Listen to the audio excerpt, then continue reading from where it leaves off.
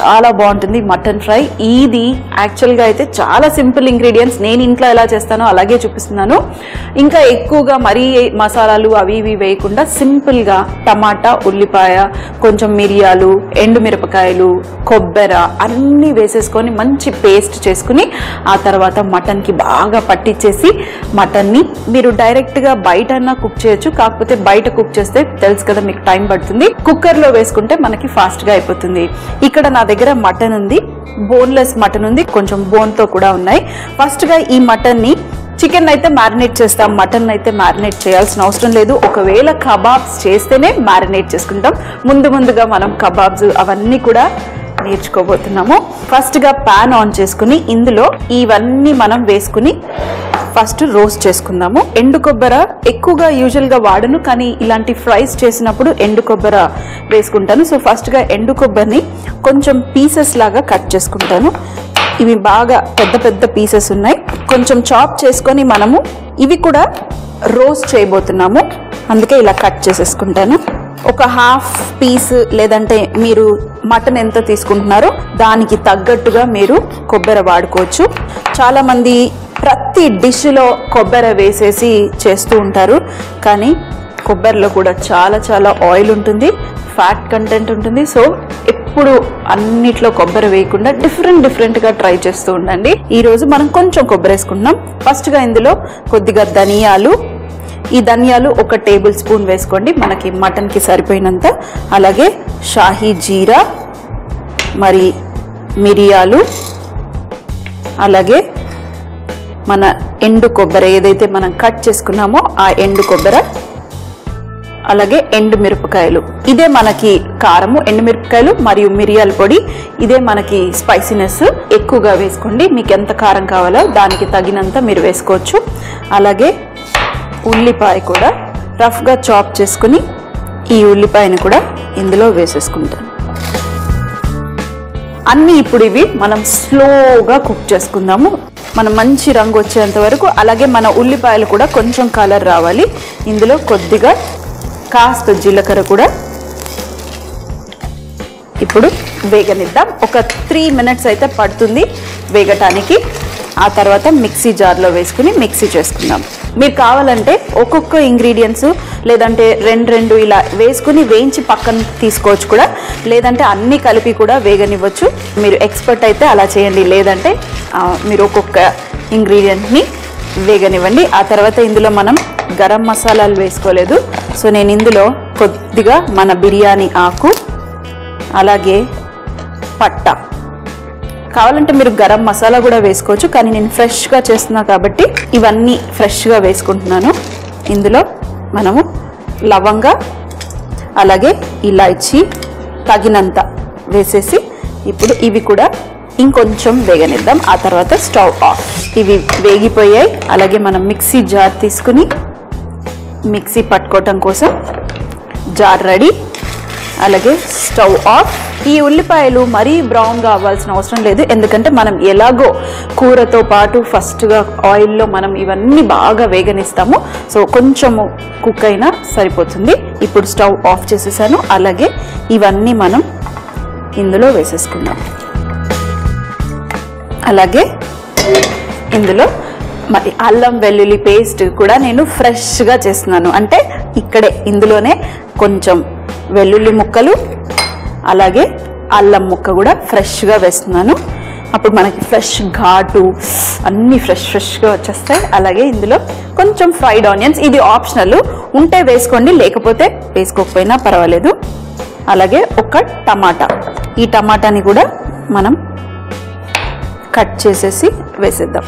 ఈ టమాటా మీరు కావాలంటే లైట్గా కాల్చుకుని వేసుకున్నా కూడా బాగుంటుంది, లేదంటే ఇలా పచ్చిది కూడా వేసేసుకోవచ్చు. కానీ మంచి ఫ్లేవర్ రావాలంటే ఇది కూడా కాల్చేసేయండి, బాగుంటుంది. ఇప్పుడు ఇవి కూడా మిక్సీలో ఇది ఒక్కసారి మనం మంచిగా పేస్ట్ అయ్యేంత వరకు పేస్ట్ చేసుకుందాం. ఇక్కడ మన చక్కటి మసాలా రెడీ అయిపోయింది. మంచిగా కొబ్బరి అలాగే అన్నీ ఫ్రెష్గా ఉన్నాయి కాబట్టి మంచి సువాసన వచ్చేస్తుంది. ఇప్పుడు ఈ మసాలాని ఇక్కడ వేసుకుందాం. ఫస్ట్గా కొద్దిగా ఆయిల్, ఇందులో మనం మన న్యాచురల్ రిఫైన్డ్ సన్ఫ్లవర్ ఆయిల్ని వాడుతున్నాము. ఇందులో omega-6 ఫ్యాటీ యాసిడ్స్ మరియు విటమిన్ A, D, E ఉన్నాయి. ఇప్పుడు కొద్దిగా వేడెక్కిపోయింది. ఇంకా మీరు ఏం వేయాల్సింది లేదు. డైరెక్ట్గా ఈ ముద్ద ఏదైతే మనం గ్రైండ్ చేసామో అదే. మరి మసాలా వేసిన తర్వాత ఒక 2 నిమిషాల పాటు ఇలా స్లోగా కుక్ చేసుకుందాము. అప్పుడు ఇంకేమన్నా పచ్చివాసన ఉంటే ఆ పచ్చివాసన అంతా వెళ్ళిపోతుంది. ఎందుకంటే ఇందులో మనం పచ్చి టమాటా వేసుకున్నాం కాబట్టి కొంచెం ఆ పచ్చి ఫ్లేవర్ వస్తుంది. ముందుగానే మనం ఒక 2 నిమిషాల పాటు స్లోగా బాగా మసాలాని వేగనిద్దాం. మరి ఇందులో కొద్దిగా పసుపు కూడా. ఇప్పుడు మిక్స్. కొంచెం ఫ్లేమ్ పెంచేసాను. నాన్ స్టిక్ కాబట్టి అడుగు అంటుకుంటుందని టెన్షనే లేదు. చూడండి మన మసాలా చక్కగా వేగిపోయింది. అలాగే ఆయిల్ వేసాను కదా, మొత్తం ఆయిల్ మొత్తం పట్టేసింది. అలాగే ప్యాన్ నుంచి కూడా వేరే అయిపోయింది. ఇప్పుడు దీంట్లో మనం ఈ మటన్ని వేసుకుందాం.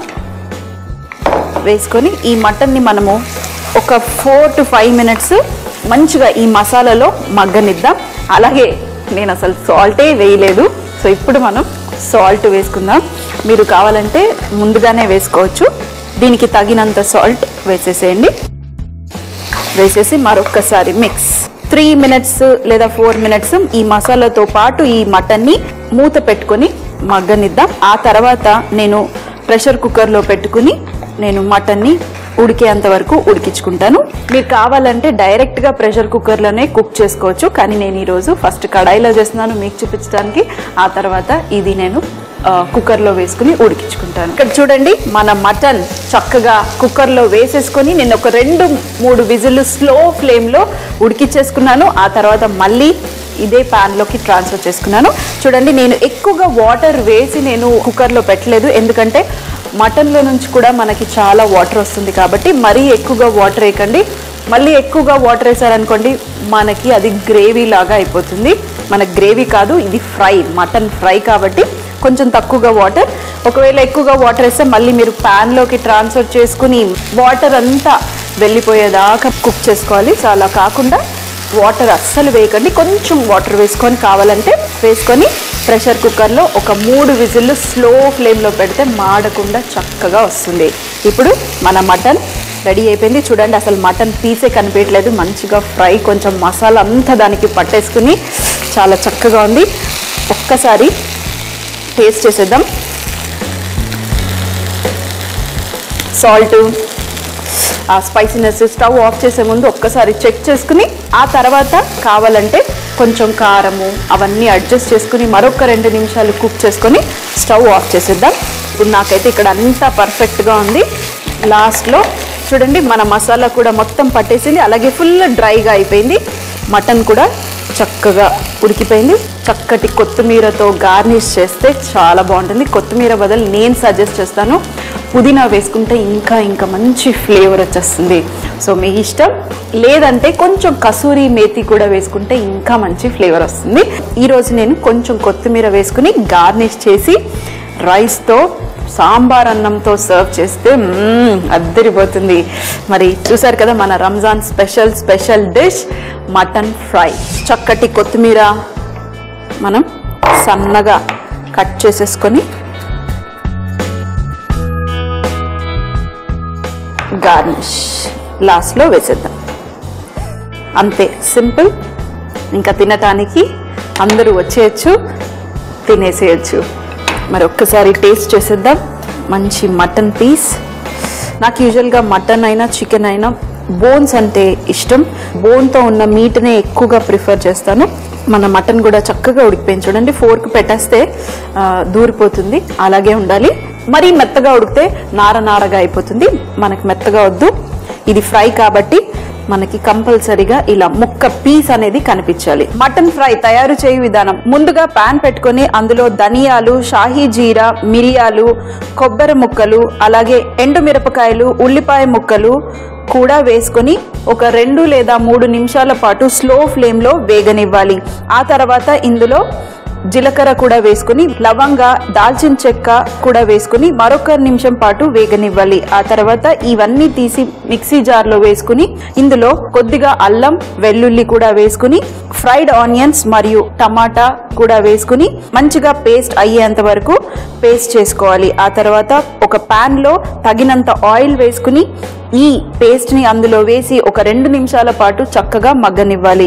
ఆ తర్వాత మటన్ వేసుకుని మరొక 5 నిమిషాల పాటు స్లో ఫ్లేమ్ లో మటన్ ని మసాలాతో పాటు మగ్గనిచ్చిన తర్వాత కుక్కర్ లో వేసుకుని ఒక 2 లేదా 3 విజిల్ల పాటు ఉడికించుకోవాలి. ఆ తర్వాత మళ్ళీ కడాయిలోకి ట్రాన్స్ఫర్ చేసుకుని మటన్ దగ్గరయ్యేంత వరకు కుక్ చేసుకొని వేడివేడిగా అన్నంతో కానివ్వండి పుల్కాతో కానివ్వండి సర్వ్ చేస్తే చాలా బాగుంటుంది.